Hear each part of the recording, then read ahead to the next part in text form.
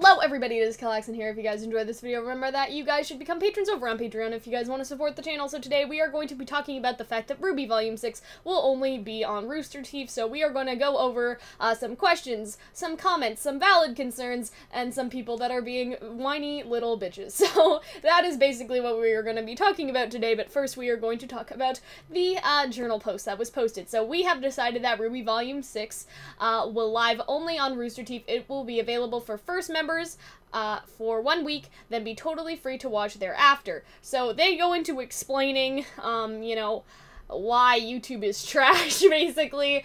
YouTube isn't the right place anymore for some of our content. We won't stop putting shows on YouTube because it's still important to us in many ways, but in the end, we don't control our own destiny when we put our shows somewhere else. And so they go on to say many of their videos have been demonetized, restricted, you know, for all of these sort of reasons. They show a picture of a Gus tweet that he posted where YouTube puts limited or no ads on a video that is how to make a successful online video, which is a Red versus Blue parody thingy video or whatever, PSA, I don't know what they are, I don't watch Red versus Blue, but anyway, basically, YouTube sucks ass. That is what we are getting at here. Watch me get demonetized, but they're taking a hit by continuing to focus on YouTube, so they're gonna focus on their own site.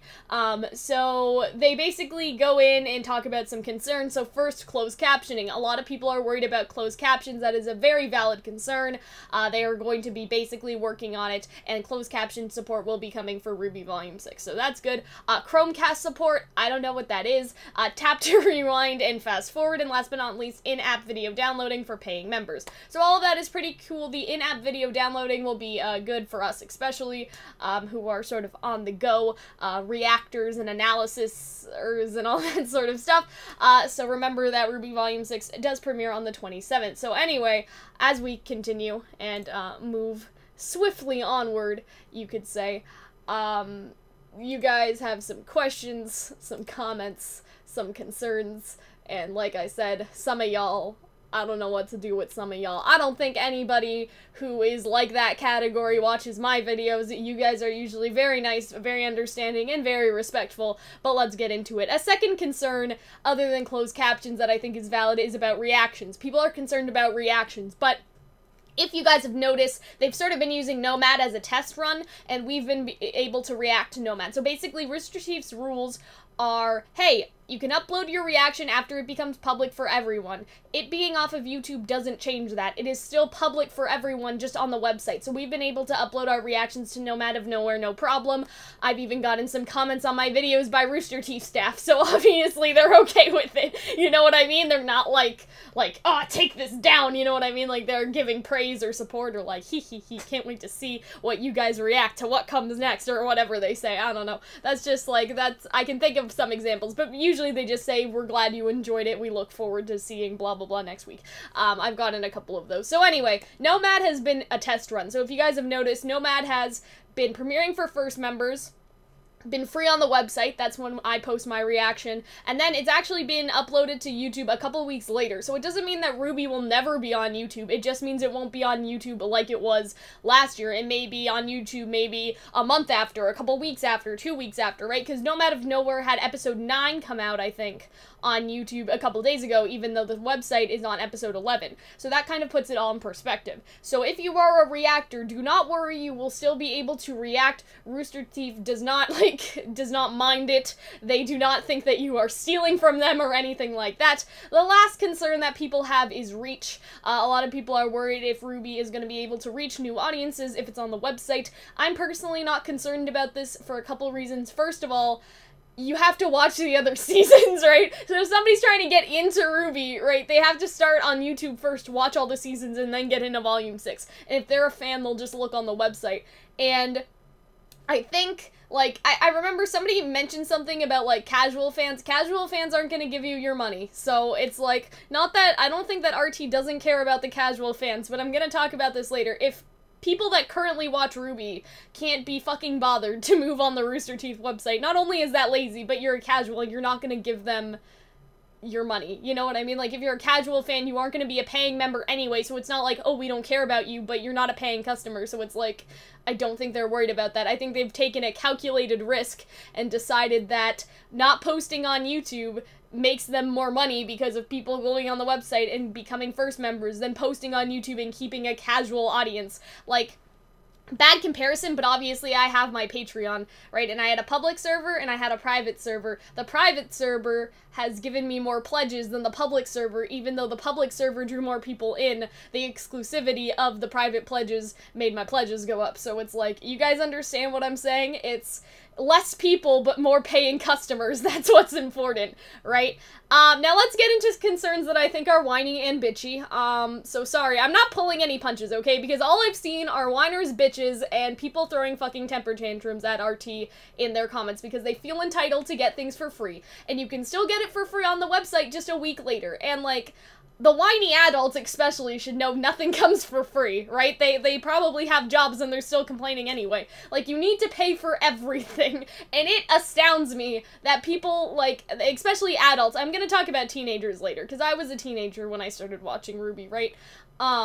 Like, it astounds me when people complain about a $4 first membership, but somehow afford, like, buying a $2 coffee every day, or even a $1 coffee every day. That's $30 a month. Y'all are saying you can't go without at least 4 coffees and, like, you know, put that into the site membership? I think it's just people being tight about their money, and they don't, like, value, like, the fan, or the art piece enough. They don't value the show enough that they can't spend those $4 to get it early if they really want to. Like, I wish that the people that were whiny and bitchy would boost the fandom that they claim to care so much about instead of stealing from the people that made the fandom in the first place. That's all that I'm trying to say, alright? So if you're part of the group that doesn't want to type in the Rooster Teeth site in your address bar, you're just lazy, okay? Or you're a casual fan and you don't care about the show that much to put in those, you know, that in your address bar, basically. Casual viewers probably won't go hunting for the show. They probably won't even bother to go on the RT site. But they also aren't gonna pay, right? So business-wise, like, we don't care about you. And I'm not speaking on behalf of RT. I'm just saying, like, business-wise, any business doesn't care about the non-paying customers. Obviously, you want to turn them into paying customers, but if they're really that casual, you can't. So it's like, you know what I mean? You gotta use their website. If that's too much for you and you really cannot be bothered, that says a lot more about you than it does, like I could ever say about you. So, you know, we're moving on, alright? Literally some keystrokes, okay? And if it troubles you guys so much, just bookmark it after the first time you type it in, okay? Anyway, if you're in the camp that complains about the website, Hunter and I have never had problems with the website and the app, at least since it's updated. So, and that goes for a lot of us. I even saw, I think Arnold, Murder of Birds, if you guys don't know, put something on Twitter to the effect of, like, he wonders sometimes if it's the user, not the website, right? Because the majority of us seem to have no issues, but people bitch about the site all the time. Use an updated browser. Do not run it on your dinosaur computer and expect everything to be okay. Like, get your internet checked, you know what I mean? I've never had issues on Chrome. I've always had issues on older browsers. Like, I have an old version of Chrome on my computer. If you guys have seen some of our videos where I show my screen, it's the little blue one, and then there's, like, the full colorized version of Chrome. On the little blue one, I can't run some YouTube videos, and I can't run the RT site. On, like, the fully, like, Chrome one, I don't understand why there's colored differently either. I guess one's supposed to be like, hey, it's older, don't use this, and the other one is, like, bright and vibrant, like, hey, use this one, right? I don't suffer any issues, so the site problems are probably your fault. I'm not saying all of them are. Obviously, the site has bugs. We're working out the bugs. They're working out the bugs. You know what I mean? So it's like, it's one of those things where it's like, I say we're working out the bugs because, like, for us, if you guys have a bug, you can, like, identify maybe what the bug is and, like, send it to them and say, hey, you gotta fix this. And then, you know, if we send them the bugs, they'll work on the bugs. But I think that when the majority of us don't suffer issues, it says a lot more maybe about the people that are trying to run things, like, on their, like, outdated browsers, or, like, on their, like, super old, like, you know, cell phones and any of that, and then they complain. But it's like, hey, maybe update your iOS. maybe update your computer, you know what I mean? Like, your browser, maybe your computer, I don't think matters so much in the equation, but you guys understand what I'm trying to say, especially with the app. Like, you can't even run some apps on, like, iPhones and whatever if your phone isn't updated, so it's like, update your goddamn phone. And I don't mean buy a new phone, I just mean update the phone that you already have. But basically, what I'm trying to say is, you know, don't blame the website. Sometimes it's the website, but if you find a bug, send it to them. I'm sure they'll be happy enough to fix it.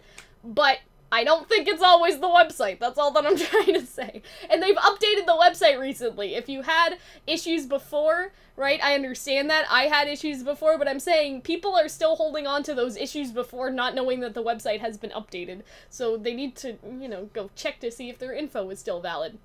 There's also people complaining that this creates a fandom divide, okay? And I have, like, a whole video planned out on talking about how fandoms get toxic. This is sort of part of it, but that's a whole other video, so wait for that. And it does create a divide. That's the point, and so I don't understand why people bring this up as an issue. Like, do you guys not understand how this works? The entire point of paying for a membership is that the rewards are worth it. Like, I don't know, like, if people are ignorant or, like, just whiny, but, like, this is how money is made. There is no point in paying for a membership if the rewards aren't or are barely better than non-paying members. There's supposed to be a divide, so the first members are satisfied as they look down on the non-paying members and go, man, I'd hate to be that bitch. And the non-paying members are supposed to look up at the first members and want what they have. I don't think the 3-day difference that they used to have that people want, right, because what they did before was first members, 3 days later, free site accounts, then YouTube a week later from the first member date, right? I don't think that 3 days makes a difference to people. I don't think it entices people enough. A full week is enough to entice someone to get that like, measly $4 out of their pocket, which, again, like, I'm like, guys, it's $4, but we'll get to that later. Like, this argument is annoying because y'all act like the divide is gonna cause some sort of fandom war or anything, but the divide is good. It means that they make money. It's their business model. When people complain, oh, it's gonna cause a divide, you're basically saying, oh, this is gonna cause a divide. Good job, guys, because this is exactly what you were trying to achieve. A big enough divide so people will give you their money. Which is why I don't understand why people complain about that. You're basically saying, ah, good job. You know, like, thank you for achieving what you were trying to do. And obviously, like, they aren't trying to cause, like, a fandom war. They aren't trying to cause... There's a fly in here or something. They aren't gonna, like, they're not trying to cause people to fight about this, but no one's going to. Like, the fandom is still intact, guys. Don't worry. And I'm gonna do, like, a whole video, again, on how fandoms get toxic. This sort of attitude of, like, oh my god, guys, the fandom is burning down. Like, that's part of it. Y'all gotta fucking chill, okay? There's also people, usually teenagers, I think, who complain that they can't pay. Adults do this too, but I find that this argument is mostly said by teenagers. Like, I'm a teenager, I don't have any money, right? And I do understand, okay? It's hard to find a job as a teenager, and I think that I've been very, like, lucky in the opportunities that I've gotten. Obviously, I'm here making you guys this video, so obviously this is part of my job. But when I was 14 and 15, before I started making YouTube videos that were Rooster Teeth related and started, I guess, making money off their content, like, no one else was paying my first membership for me. I paid it. Like, I paid it out of my own pocket myself. If you want things in this world, they are going to cost you money. That is just a lesson that you can learn right now at your 14, 15, or 16-year-old self. Like, the time is now. You are not entitled or deserving of getting something other people pay for, right, that is creative work for free just because you can't afford it. Like, this is the type of people who ask artists for free commissions because they're a teenager and can't pay. Like, no, that's not how it works. You can't just get stuff for free that is somebody else's creative labor, like, you know, games, or, again, commissions, or, like, to get early access to the show. And again, it is early access. You can still watch it for free. You are not, it's not like you have to pay to see the episode at all. You just have to pay for getting, like, the privilege of seeing it early. And again, it's a privilege. It's not something that is necessary, right?